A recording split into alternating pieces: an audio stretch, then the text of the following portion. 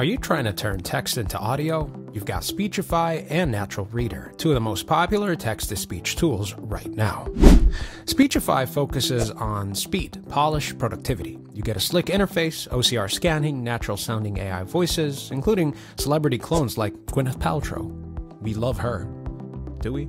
And syncing across devices. It's built for students, professionals, and neurodivergent users, especially those with ADHD or dyslexia, who want to speed listen through long readings. But its premium pricing can feel steep and many voices are locked behind the paywall. NaturalReader gives you more control. It's ideal for business, education, or everyday reading. It has two versions, a web-based reader and a downloadable desktop app. The desktop app supports batch file conversion, MP3 export, and even commercial voice licensing.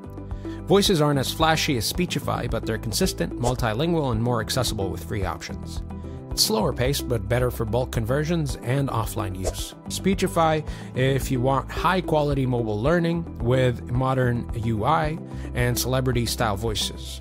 And go with NaturalReader if you need file conversion, offline playback, and better bang for your buck.